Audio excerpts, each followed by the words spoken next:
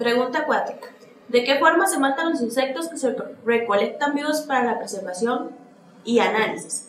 Entonces, esto lo pueden ver en la presentación de recolección de especímenes. Y en resumen, lo que dice es que los huevos se introducen en un recipiente con fan.